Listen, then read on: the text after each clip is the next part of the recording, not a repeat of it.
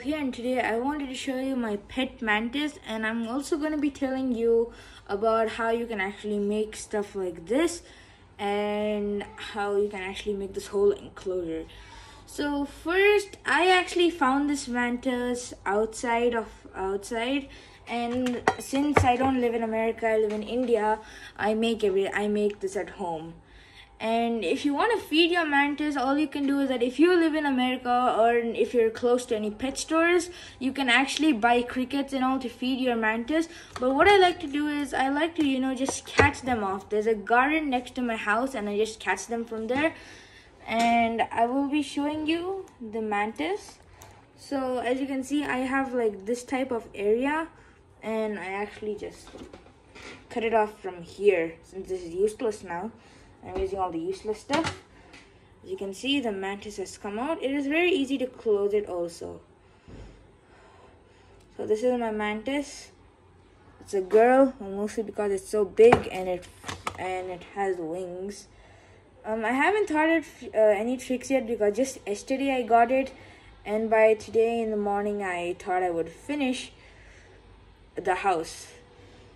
And the way I caught it pretty easily. It like this, and it was actually having a bit fun actually, and it likes all these areas. I like that how it's got the wings and all.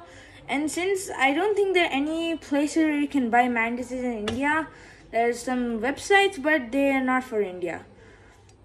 And it's just easy. I just caught it like this. It started going on top, didn't trouble me, didn't even do anything.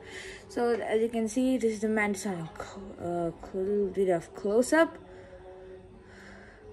Oh, hey, it's going on the camera. It's going onto the camera. Oh, come out! It's just on the camera, guys. But it's got used to holding. Actually, before I caught it and before I made this, I actually had kept it on a leaf on one of my plants, and it was staying there. And then just today I had shifted it. I just used this to get it again, and I shifted it and I kept it in here. For some people who are scared of mantises, they are not harmful. They are actually pretty friendly creatures. They might be a bit predatory. You can just feed them whatever you can feed them, ants and all. Usually they don't eat ants mostly. They only eat like other stuff, like crickets and grasshoppers, and that's what I'm feeding this guy, girl. I'm not so sure what should I name it actually. I am not that sure with the naming, and I hope to teach it like some few tricks. And since this is already a big one, I didn't have to raise this like that. It was pretty good that it's a big one already. And I actually find it whenever I go out for walking every night. I go around at 8 and I actually find mantises actually next to a light. So this mantis, it was pretty easy to catch it. The only thing I'm scared of if it bites me.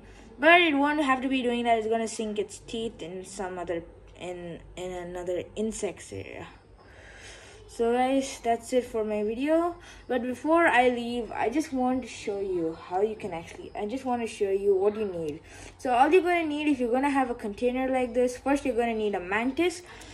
And then using the mantis, you just got to take anything and just tape it around. And, Upar. First you're going to need a mantis, and then you're going to actually have to keep it inside.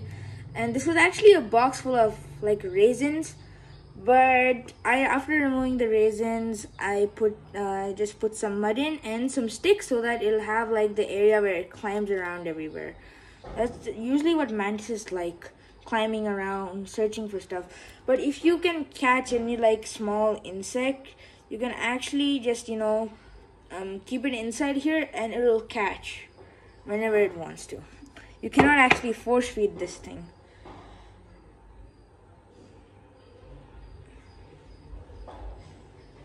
And that's it for my video, guys. Thank you for watching, and I'll see you later.